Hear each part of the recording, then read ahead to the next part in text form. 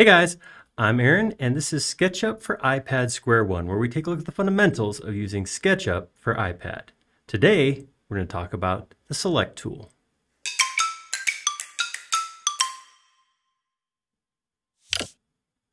So the Select tool allows you to select things. That's pretty much it. Let's talk about how to select things. Let's hop in. Let's do it right now. Okay, so obviously with SketchUp for iPad, there's a couple ways we can use it. We can use the pencil. There's a couple modes for pencil. You can use it with touch or use it with mouse. So we're going to run through how to use each of those. First off, let's talk about how to get into the Select tool.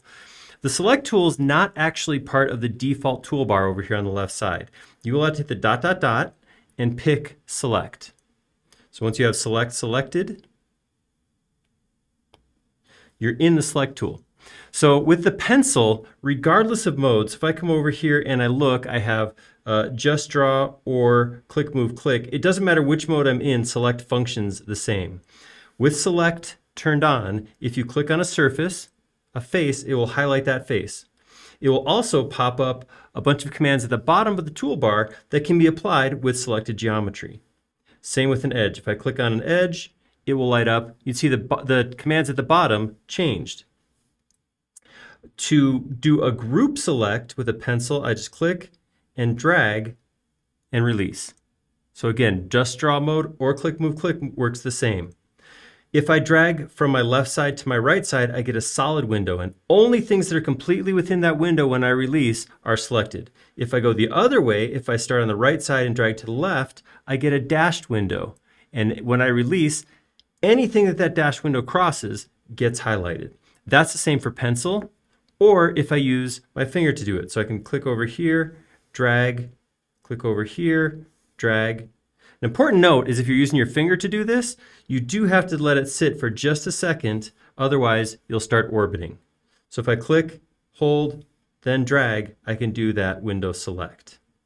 Tapping outside of a selected section will turn it all off. This also, just note right now, this works the same with a mouse. So I can click with a little dot on edges or faces, drag one side to the other, drag backwards. Works exactly the same regardless of the tool.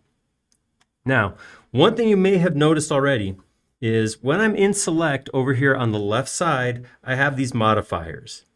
So in here, if I select a face, I can come over to my modifier and hit Add to Selection. See how it lights up there? Now, every time I tap, I'm going to add to that selection.